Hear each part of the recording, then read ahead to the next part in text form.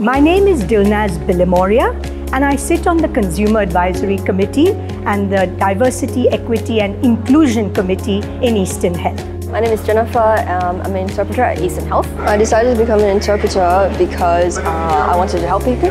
We help bridge the gap between new immigrants and people who are unfamiliar with Australian culture, who are unfamiliar with our healthcare system. I believe that I am a conduit between Eastern Health and the community and a connector between the community and Eastern Health. It's very important that we communicate and we are respectful of our consumers and patients in all stages of their health and well-being as well as their recovery.